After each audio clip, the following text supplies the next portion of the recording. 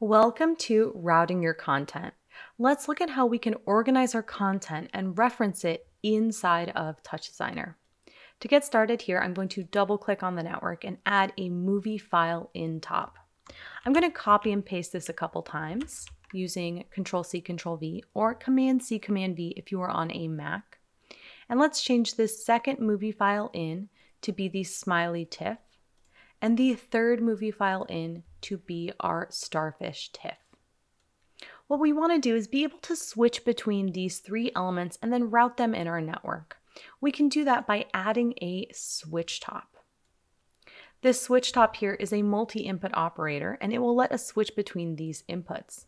So let's go ahead, shift box select these three movie file ins, and then drag the output of one to the input of the switch. Now we can see that they are all three connected here. If we click on our switch, we can look at the two key parameters. The first is the index. The index starts with 0 and is a slider and lets you switch between the inputs.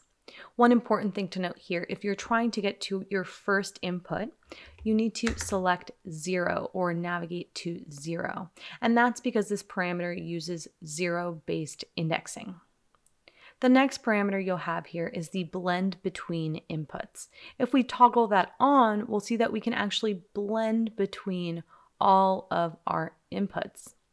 An important thing to note here is that if you are trying to go from your starfish to your banana, you will have to blend between the smiley, as the switch top does blend between all of the inputs in the order that they're in.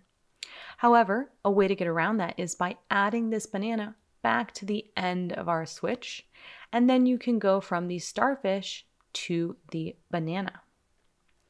Let's collapse this switcher that we've made here to see how we can then route it in our network.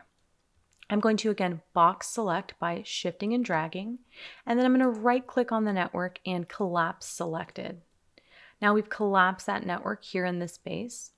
We're going to double click on our network again and add a select top. This select top will allow us to reference a top from any other location inside of TouchDesigner. So in order to see this, I'm going to navigate to the pane layout here in the top left and split the panes left and right. On the right side, I want to look at my select, and then on the left side, I'm going to dive into this base. Great. We can then select our switch and drag it onto the top parameter of our select. And then we can see that here on the right-hand side, we see our select. And if we make changes to our switch, we see that being referenced. And you can see the reference line here that is going into the base connecting to the select that is referencing that switch top. Awesome. Let's say you want to continue to add to this switcher that we've made. Let's right click on our switcher and add an HSV adjust. This HSV adjust has this hue offset parameter that we can change to change the hue. And we'll note here that our select isn't changing. And that's because we are referencing the switch. We could, of course, drag this HSV adjust onto that top parameter again, and then we would see these changes. But as is the nature of post-process and the creative process, you may want to add some additional adjustments. Adding a null top at the end of this chain will actually allow for more flexibility. So let's right-click on our HSV adjust and add a null top. This null top has no effect on our image, but it is an instance of the final top in this chain. And what we can do is let's move it over to the right here and then drag it into our top parameter on our select. This will allow us to insert operators here without having to change that final operator reference on our select. We can right click here and add a edge top.